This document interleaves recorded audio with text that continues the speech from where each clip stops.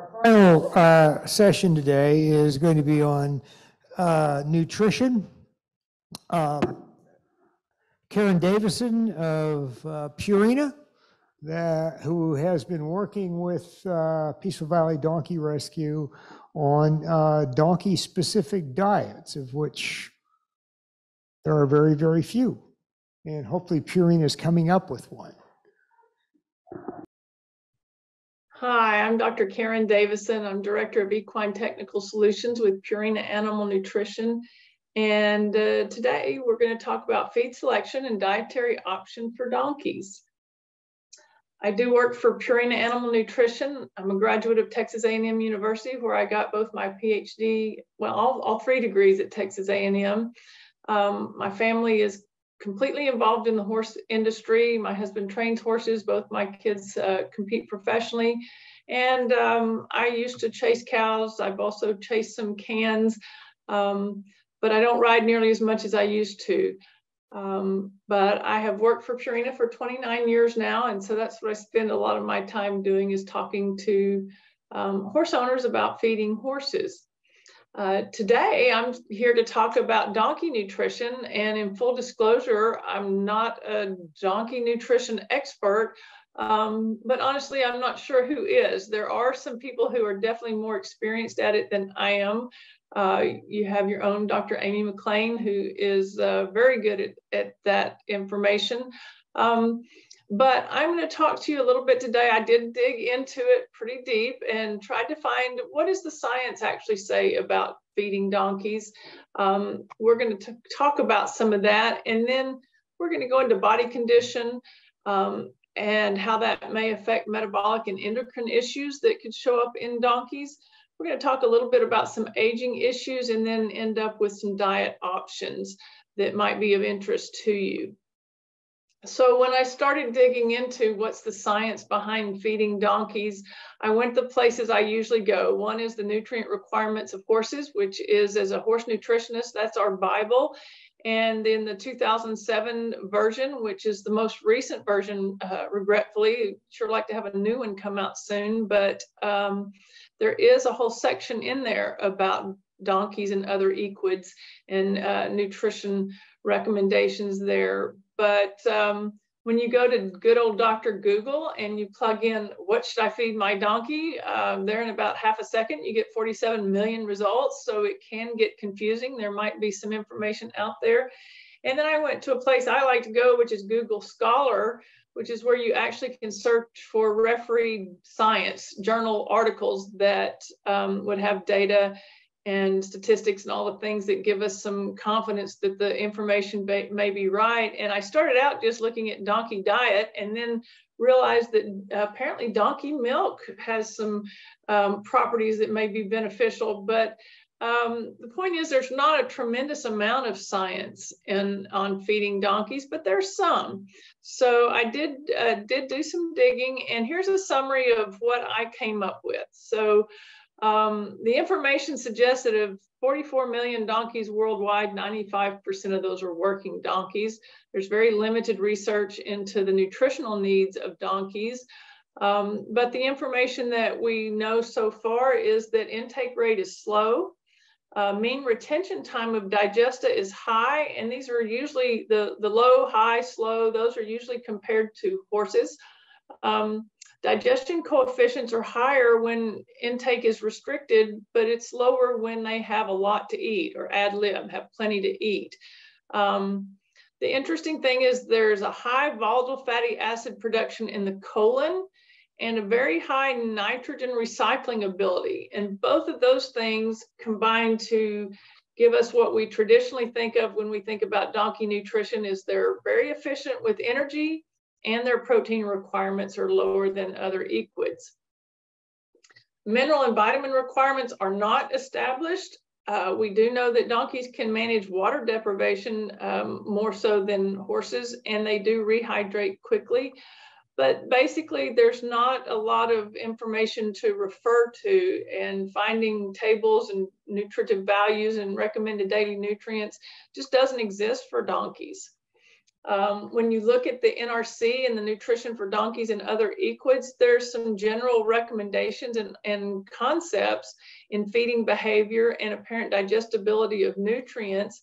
And basically, when you read through the highlights that I've got here on this slide, what we know is that donkeys presumably evolved in a hot, semi-arid environment, and they adapted well to that environment. So they're extremely efficient. They're very creative in what they can and will eat when they need to. They can definitely exist on less feed than a horse. And they can utilize more mature, less digestible, more woody type plant material than we typically give horses credit for. They apparently can digest low quality forage similar to a goat. And they have higher digestibility than ponies or horses, and the differences are greater the lower the quality of the forage. Mean retention time of something in their digestive tract is about 36 to 37 hours. And the microbial cellulolytic activity in the cecum is 13% higher in donkeys than in ponies. Now, what that means is that donkeys must have a different microbiome, because so much of those highlights and that information is related to what microbes are present in the gut that are helping the donkey to digest all this more mature, less digestible feedstuffs. So keep that in mind. We're going to talk a little bit more about microbiome in just a few minutes. But to finish summarizing up the NRC chapter on donkeys, they do have a lower resting metabolism than the horse, and they're apparently very good at altering their resting metabolic rate in response to diet quality. So donkeys are very good at conserving what's available and just kind of slowing their roll, so to speak, to adjust to a low quality or low availability of diet. Their protein, again, the ability to recycle urea matches ruminants. Now, that doesn't necessarily mean they don't have amino acid requirements. I think that may be something we're going to talk about a little bit further, is that they may have some fairly low protein requirements, and they may be able to exist on low protein, but there may be some places where we just don't know, but we may see better results with a better quality of protein. And then again, they are good at conserving water. They have apparently lower water requirements than other animals except camels. And they definitely drink more in hot temperatures when it's available. So all that's kind of the summary of the science, which most of you probably already well aware. If you have donkeys, you know they're efficient. You know they don't need exactly the same levels of protein that maybe that we expect in a horse. And that's about, that's about the summary of it. I talked about the microbiome, and I got really interested in this when I was looking at that science, because again, so much of the differences between horses and donkeys and how they metabolize feed and feedstuffs would point to the idea that they have a different microbiome. And what we know about the equine microbiome is that what you feed that animal definitely affects that.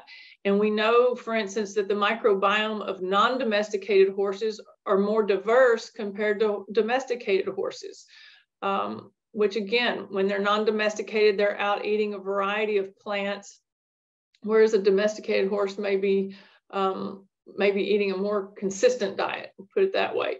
And that there's a lot of factors on what affects the microbiome of the horse, and I'm assuming that's the case for the donkey as well.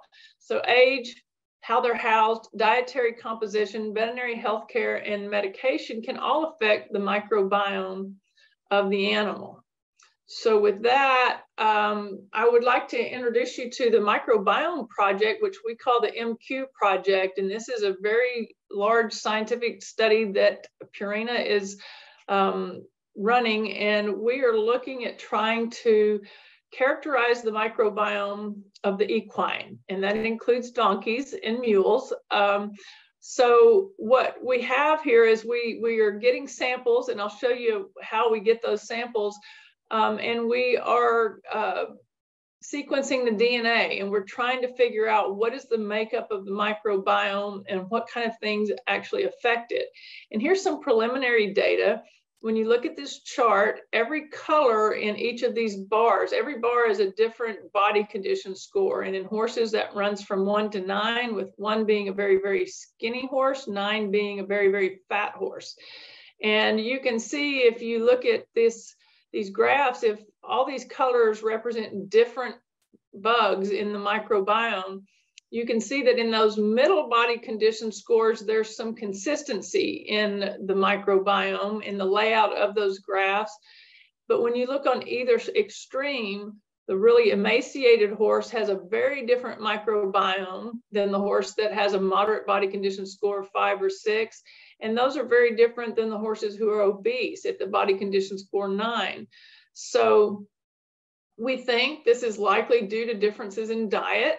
Really, really skinny horses aren't getting the same diet as really, really fat horses, but there's some potential that maybe some of the fat horses inherently have a different microbiome than horses in a more moderate body condition. So those are some of the things we're trying to figure out with this data. And then we look at this and we know what horses eat, regardless of body condition score. We know what they eat affects their microbiome. So you can see that animals eating a highly concentrated diet, lots of feed, very little forage, in the C there, they have very different microbiome than horses eating hay or pasture. And there's even some differences between like pasture and hay, you know. So again, what the animal eats definitely affects their microbiome.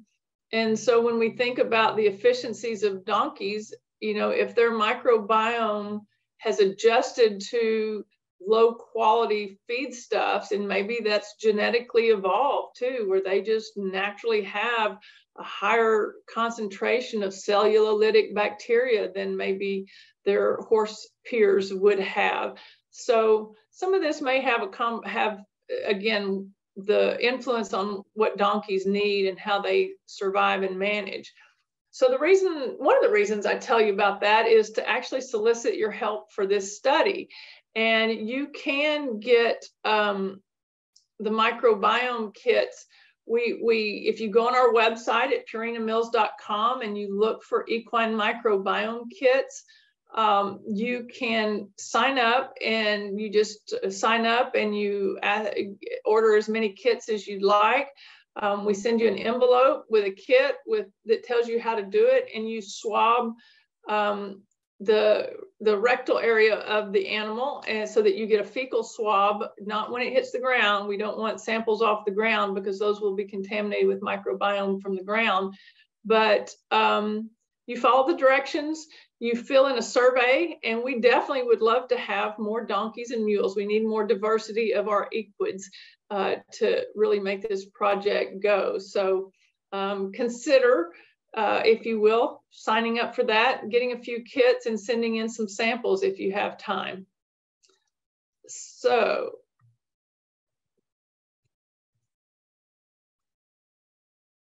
with that, I would like to kind of frame this up, because we've kind of talked about with the science, most of the information compares donkeys to horses. And I thought that was interesting as I was preparing for this, this presentation, because not all horses have the same nutritional needs. You know, the more feral horses, the wild horses, they sustain on a different diet than, say, these really fancy show horses or really high-end performance horses or race horses.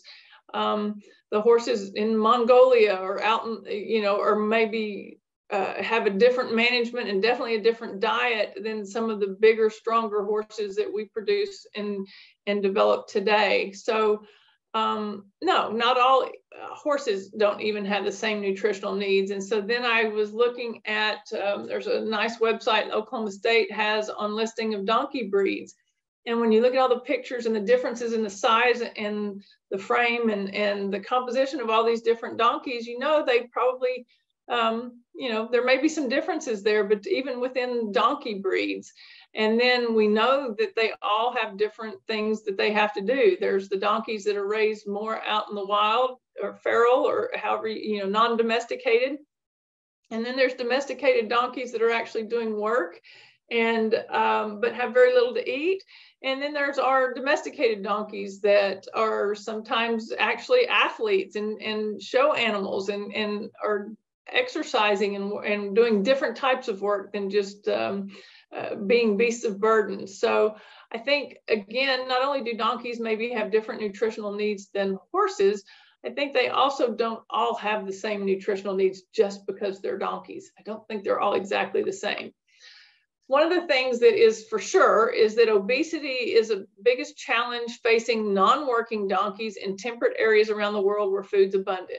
Again, donkeys they just evolved to be very efficient, and when they don't have to be, they aren't. They still store a lot. So we have this obesity concern for our domesticated donkeys. And then emaciation is the biggest problem facing donkeys in tropical areas where food is scarce and of poor quality, and when they're required to work. So I think, again, that proves my point that not all donkeys have the same requirements, but then also they may not all can handle the same foodstuffs. So obesity is defined as excessive body fat content sufficient to cause impairment to health or bodily function. And the big issue is that it's been associated with development of insulin resistance and pro-inflammatory state in both man and equids, and that includes donkeys. So if you're trying to determine if your donkey is fat, there are some tools and techniques. There's body condition scoring, crusty neck scoring. Weight tape is a good tool. If you don't have a scale that you can weigh your donkey on, a weight tape is helpful in monitoring body weight. And then a feed, hay, or scale where you actually weigh up their feed and hay to make sure that you're not overfeeding them. And then that exercise. And there is this fight between diet and exercise as to which helps lose weight the most. And the science would tell us that diet probably helps in weight loss the most, but regular exercise helps with maintenance of that weight loss. So it's not necessarily an adversarial thing, but maybe we use diet and exercise together where we can. So when we body condition score horses, as I mentioned earlier, it goes from 1 to 9 in the Henneke scale, whereas in donkeys, the scale is running from 1 to 5. The scale I've seen published and illustrated the most runs from a 1 to a 5. And I would encourage you, if you're a donkey owner and lover, that you get really adept at body condition scoring, which means not only do you look at the differences, but you also get used to putting your hands on them and feeling their rib cover, feeling how thick and their crusty neck may have gotten, all those things. And when they're in that fat or obese range, they are not in a healthy place. So do your best to try to manage their diet and their exercise to keep them in that more ideal body condition score 3 range. And the reason this is so important is because there's this overlap with obesity and endocrine problems like PPID, which is Cushing's, which aging donkeys do get Cushing's or PPID. And then insulin dysregulation, which is the newer terminology to use for what we have traditionally called insulin resistance. But there is this trifecta here of if you have an obese, PPID positive, insulin resistant positive animal, they're at extremely high risk for laminitis. And I promise you, avoiding laminitis is much easier than dealing with laminitis. So we want to keep our donkeys out of this middle range and actually out of these other shady areas as well. So the more overlap you have, the more critical it is that you take action to try to minimize that risk. This is another explanation of the risks for laminitis, and it actually is a genetic and an environment factor combination. And in horses, we go through all 4 of these, but typically I would say that donkeys will probably stay over here in the B and the D graphics, where there are genetic risk alleles, meaning that genetically donkeys are efficient with calories. And so it's probably hard to get a donkey to a low risk because they just have the genetics for it. But if you control calorie intake and they are working or get regular exercise, the risk is mitigated. But if they are getting, excessive calories, they're not exercising, and you have other environmental risk factors, they're definitely at a high risk for laminitis. And again, when we think about comparing donkeys to horses, I think about this situation where we have Welsh and Dartmoor ponies who, if you think about them being raised in a more natural or state, I guess, in the wild or at least in their native environment, they may not be wild, but they are not, definitely not pampered pets. They're out more on the range or maintained again in more of their native environment. That little pony on the top there is probably at a very low risk for laminitis, metabolic syndrome, any of those endocrine issues. But you take one of his peers that is maintained in a more confined area or more managed area with good quality feedstuffs and plenty of it, and you begin to see the crusty neck, the fat, all those things make this horse at a bigger risk for laminitis than the one at the above. So I think you could actually superimpose donkey pictures on top of this. The donkeys who are out in their more natural state, possibly much less risk for endocrine disorders than those who are blessed with good, adequate and available feed and forage. So where do we start to try to maintain these? If we have a donkey that's carrying a little bit too much weight, reducing calories, all sources. It's, not just about not giving them any feed. It's also about managing their hay intake or their forage intake, if it's hay or pasture. An example is this is in obese pony mares. If they were if they were over, basically if they were getting in that obese range, if you took what they were currently eating and you cut it by 25% for 6 weeks, they lost weight and their baseline insulin declined by 75%, which is a big, big change. So diet and exercise will certainly help. Restricting starch and sugar is helpful. Using mini meals, especially if they are laminitic or have insulin resistance, is a good idea. But again, and we know with our donkeys that we have to be careful about the speed with which we cause the weight loss. And so that's why this slide says slow and steady, is you restrict slowly so that over time you lose weight and that you're losing body fat. And what the graph on this slide shows you is that the insulin levels decline over time as you lose body fat. So you do improve insulin sensitivity by getting them to lose the body fat. The interesting thing about this particular study was that the activity level, as they lost weight and the longer they were on the diet, the time they spent at play increased and the time they spent at rest actually increased, but the amount of time they spent feeding decreased. So that was helpful. So if you're managing donkeys in a confinement or in a controlled setting, I would just encourage you to be prepared to weigh everything. A luggage scale or a fish scale is a really important management tool to have around the barn, and just don't start throwing hay out all the time ad lib. Just weigh it, feed a prescribed amount. Consider using grazing muzzles. Horses don't like them. I'm sure donkeys don't like them. But the way that, unless you keep them on a large dry lot, for some of these donkeys, it's the only way to help manage them into a more moderate body condition. Make sure the muzzles fit properly. There's lots of different styles, and just check them often. Don't put them on and just leave them, but make sure they're not rubbing and that they're soft and the donkey's as comfortable as possible. You really do need to manage the hay as well. Choose a more moderate to lower quality hay. Feed them a minimum of 1 pound per 100 pounds of body weight, but weigh that hay so they don't overeat. You may need to test the hay if you do have a problematic donkey that you know is a ticking time bomb, and you may want to soak it if they have insulin resistance. So keeping the starch and sugar level of that hay, feeding a hay that tests at a lower relative feed value would all be beneficial to help reduce and control the calories in those donkeys. And then instead of having, you know, all the hay they can eat in front of them all the time, just slow intake. There's lots of creative ways to try to get them to graze and pick and eat a little more slowly.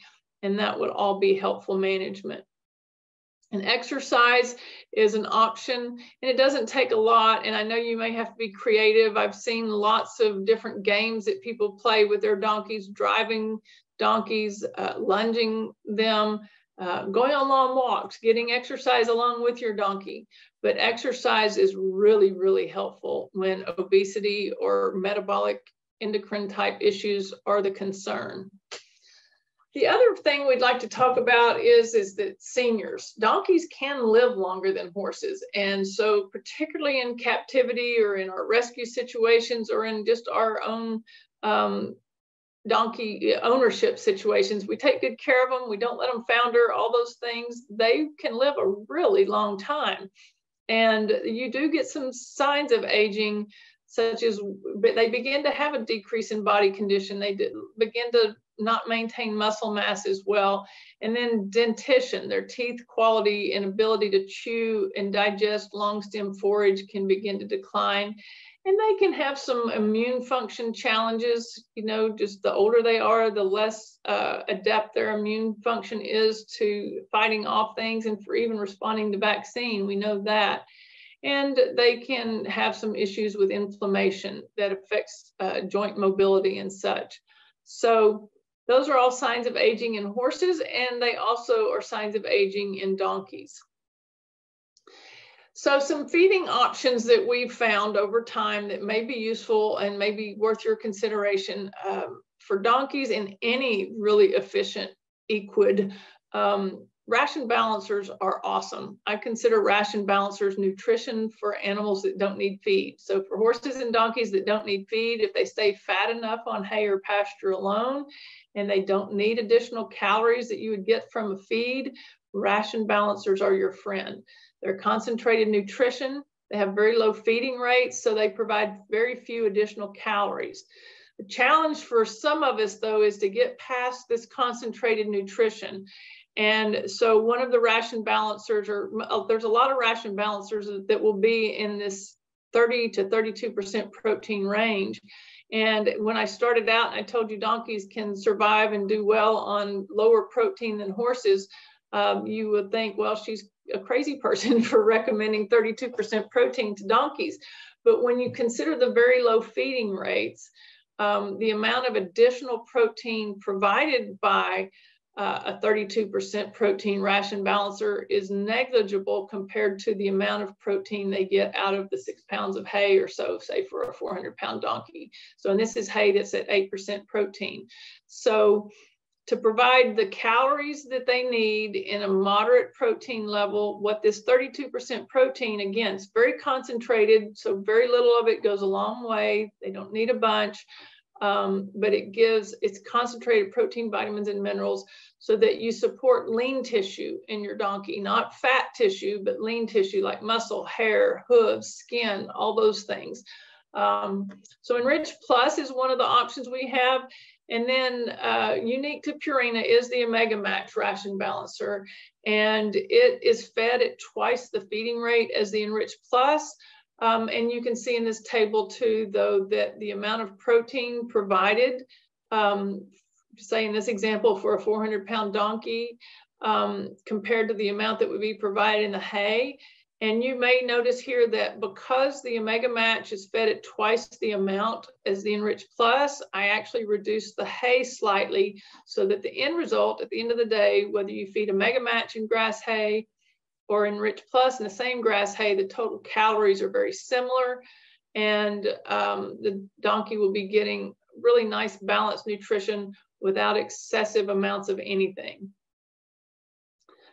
So to tell you a little bit more about the Omega Match, it was designed to try to give horses and donkeys more of the nutrition that they would get out of green pasture without the excessive calories and sometimes the excessive sugar, which we worry about for our metabolic animals. So horses naturally get omegas out of grass and plants.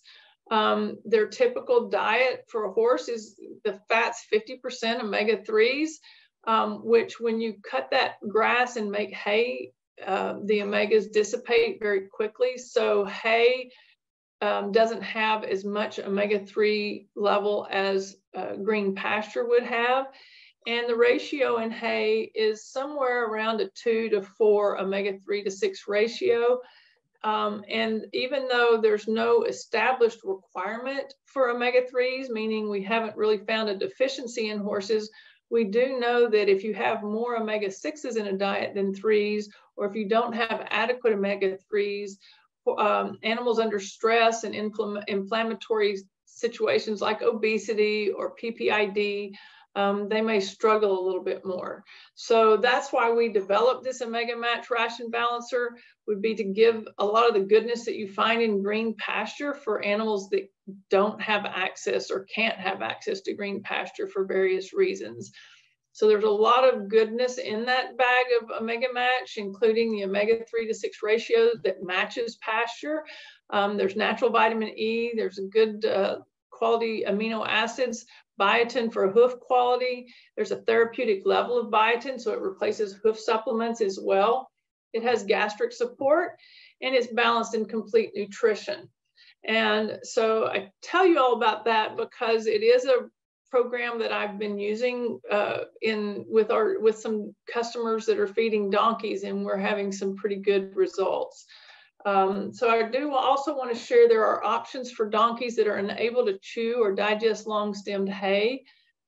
Specifically our older donkeys, most likely that, or you may have a rescue donkey that for whatever reason has some dental issues that make it hard for them to chew or digest long-stemmed hay. We still need to make sure they get their fiber requirement met, which is a minimum of 1 pound per 100 pounds of body weight of some fiber that can actually effectively replace hay. So if they can't eat hay, you have to provide that in other ways, which may include what we would call a complete feed, which for Purina, our definition is that it has adequate types and amounts of fibers to effectively replace hay. It may be a pelleted feed, but it is formulated with specific fibers to replace hay. Then you can also use hay pellets or chopped hay. Some people like beet pulp shreds. For some donkeys, they may have too many calories. They have higher calories than hay, and they don't have enough indigestible fibers. So beet pulp shreds would be too high quality fiber to completely replace hay for your donkey, but it could be used if you have a hard keeper senior donkey, you could use some beet pulp. There are soaked cubes that you could use. It's important when you use some of these hay replacement options that you feed by weight. And just because it comes out of a feed bag doesn't mean it's feed. You do have to feed it like hay. And so I give this example here where a typical 3-quart scoop from a feed store, it'll weigh 3 to 4 pounds of pellets, depending on the pellets, and it'll replace the fiber in 3 to 6 pounds of a flake of hay. So you can basically, you know, if you were to feed a donkey half a flake twice a day, you could feed him half a scoop twice a day of the complete feed. And for older donkeys, a senior type complete feed might be helpful. And then we also have this impact hay stretcher, which I'm going to tell you a little bit more about as well. We have been using the impact hay stretcher and the Omega Match Ration Balancer in a blend where you use 4 parts impact hay stretcher to 1 part Omega Match. And it makes a really nice base diet for donkeys who are in dry lots, who don't maybe get green pasture, they're just on hay, or they can't eat hay. And in this blend, we get a nice combination where you get some basically moderate protein, moderate in calories, but you can feed enough of it to replace the fiber in hay if you need to, or you can feed it along with hay and it still has enough nutrition to support that lean tissue without overdoing the calories. So if you're looking for something for your confined donkeys that maybe can't eat hay, or you may be still feeding a little bit of hay, but you're just looking for a nice, really moderate calorie, low in starch and sugar program, this is a really nice option, and one again that we've been trying at various, we've used it at Peaceful Valley Donkey Rescue. I've used it with some other customers as well, and I'm seeing pretty good results. So just an option for you to think about as you're looking for ways to better feed your donkeys.